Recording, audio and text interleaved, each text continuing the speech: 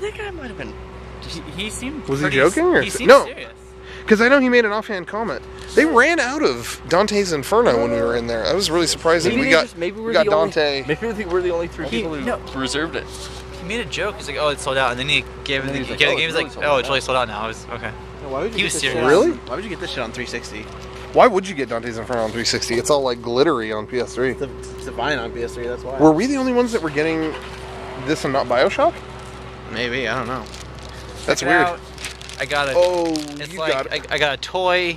It's a figure. I feel like I just went to McDonald's and got a Happy Meal. But it's like a serious collector's figure. Is it really? Is it serious? Yeah. Is it really a collector's figure? It's for collectors. It's for collectors. You put it. Don't. What do you? Why do you always do that joke? No. That's not a funny thing. Sorry. He's okay. Wait, let me see. That's kind of just messed up. Okay. No one take any photos of the BlackBerry. We don't want that happening. Oh yeah. It is right here, Dante's Inferno. Sweet. Oh, like that. Now what? Oh.